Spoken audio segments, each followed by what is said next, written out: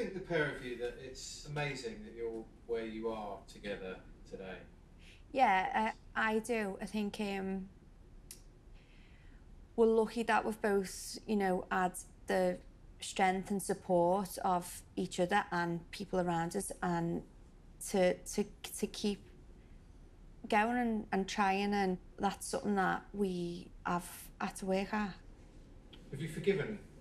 I wouldn't be standing here if I hadn't forgiven him. When these things have happened, we've sat down, I've explained what's happened, and it's not nice. It's not a nice thing to have to do or to do. It won't happen again. I don't want it to happen again.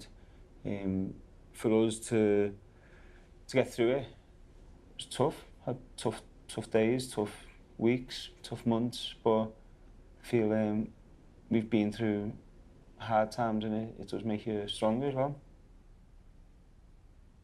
Life goes on, and I've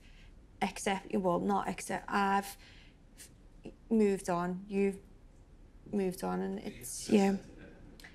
No, I wouldn't, not the behaviour, no, it's not acceptable. If forgiveness is, like, I'd say it was different. It's not acceptable to what he's done, but it's happened, and that was the, in the stage of life that we were in at the time, and but we've moved on. I forgive him, but it wasn't acceptable. But no, it's not something that, if it come up, we'd talk about it like we're talking about it now. It's not, I haven't got the anger that I did at the time.